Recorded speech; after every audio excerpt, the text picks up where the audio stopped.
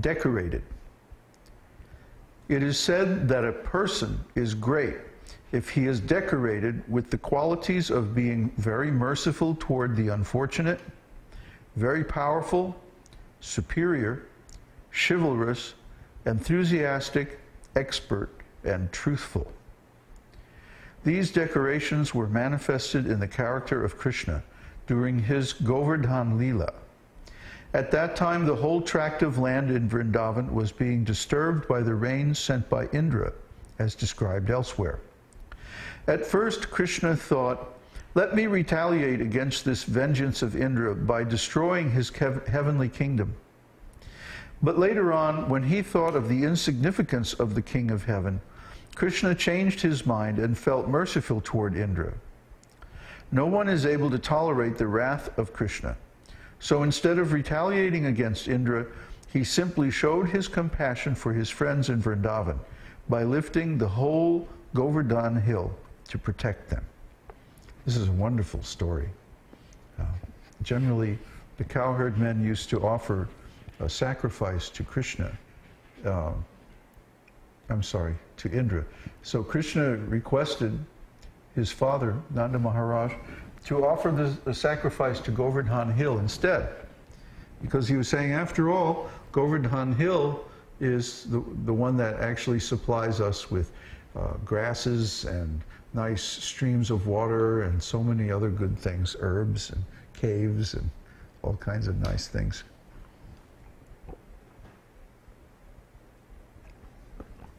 So instead of offering Indra puja, let's offer Govardhana puja. So they made a hill of grain. Yeah, get that out of the way. They made a hill of grains. And then they decorated the cows very nicely and worshiped the cows and the hill. Like that. And devotees still do this today. We've seen that they'll take a whole bunch of grains, rice and dal and barley and oats and all kinds of grains, and make a big hill of them. And if there are cows available, then they'll decorate the cows. You take the red mud, and you mix it on your hands, and you make hand prints on the cows. They like this very much. And put garlands on the cows, and decorate their horns with gold leaf. You've seen this. It's very nice. So, Govardhan Puja. But Indra didn't like this at all.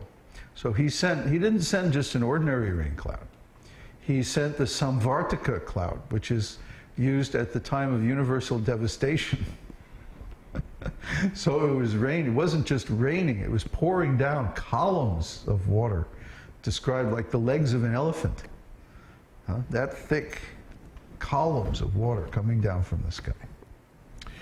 So Indra thought he was going to get revenge against the cowherd men, but instead Kṛṣṇa just lifted up Govardhan Hill and he held it on the little finger of his right hand for 7 days.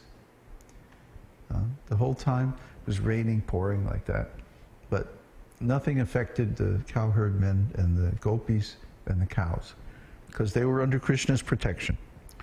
So Kṛṣṇa, this is his character, that when a devotee becomes dear to Kṛṣṇa by offering different kinds of service, then Kṛṣṇa always protects that devotee. And even if there's some interference by other people, even other devotees, Kṛṣṇa will actually save that devotee, save his servant, and deliver him. So another quality is enjoying. When a person is seen to be always happy and is accustomed to speak smilingly, he is considered to be in the mode of enjoyment. This trait was found in Kṛṣṇa when he appeared at the sacrificial arena of King Kṛṣṇa. It is described that the lotus-eyed Kṛṣṇa entered among the wrestlers without being impolite to them, glanced over them with determination, and seemed to them just like an elephant attacking some plants. Even while speaking to them, Kṛṣṇa was still smiling, and in this way he stood valiantly upon the wrestling dais. So this is Kṛṣṇa. Kṛṣṇa is all-powerful, and he's so confident. He's always in an enjoying mood. And because of this, all the ladies of Mathura were very attracted to him. He's a great hero. He's never defeated. And he doesn't even get angry when someone is there attacking him. Kṛṣṇa was angry at Kṛṣṇa, but he wasn't angry at the wrestlers. After all, they hadn't done anything to him. So he gave them a chance, you know, he challenged them. And he said, you know, if you want to fight with me, okay, you know, but I'm going to send you to the Yamaraj. So, but he was smiling. He was dressed very nicely, and he was smiling in the wrestling arena and going, well, you know, I'm going to send you all to hell, but, well, I guess we got to do this, don't we? That's Kṛṣṇa. Pleasing. When one's characteristics are very sweet and desirable, his personality is called pleasing. An example of Kṛṣṇa's pleasing nature is thus described in Srimad Bhagavatam. One day, while Kṛṣṇa was awaiting the arrival of Srimati Radharani by the bank of the Jamuna, he began to make a garland of kadamba flowers. In the meantime, Srimati Radharani appeared there, and at that time, Murari, Kṛṣṇa, the enemy of Mura, glanced over Radharani very sweetly. So yeah, these all describe, this is, before we were describing like Kṛṣṇa's individual qualities, and now we're describing the characteristics of his personality, which is on a little bit higher level, that all of these qualities of Kṛṣṇa combine together, and he has a very pleasing effect on his devotees. That when Kṛṣṇa comes to us in response to our devotional service, then we become so pleased by his personal qualities that we forget about everything else. We just want to hang out with Kṛṣṇa and serve him and enjoy his company because Kṛṣṇa is so pleasing. That's really what the name Kṛṣṇa means. Kṛṣṇa means the highest pleasure, or the abode of everything enjoyable. I mean, he's the origin of all wonderful things. Everything enjoyable is coming from him. All the things that we cherish and enjoy and value, they're all coming from Kṛṣṇa. Kṛṣṇa is the source of all of them, and he has unlimited potency of enjoyment. So when we associate with Kṛṣṇa, it's always very pleasurable, very, very enjoyable. Just like this weekend on this festival that we had. We were chanting, it seemed like day and night, so many, almost 24 hours a day. And yet, even though our bodies were tired, that we never got tired of the chanting. And we just wanted to chant more and more and more, you know. And we wish that our material bodies weren't such a limitation, so that we could serve Kṛṣṇa more, because the more we serve him, the more he reciprocates and the more transcendental pleasure we experience. So we can just imagine the condition of the residents of Vrindavan. They're so attached to Kṛṣṇa that any separation from Kṛṣṇa is just intolerable for them. So even though Kṛṣṇa is there in their hearts, they want to see Kṛṣṇa's form.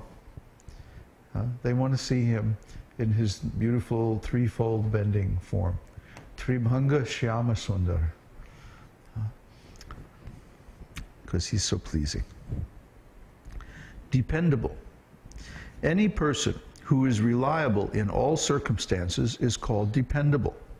In this connection, Rupa Gosvāmī says that even the demons were relying upon the dependability of Kṛṣṇa because they were confident that Kṛṣṇa would never attack them without due cause.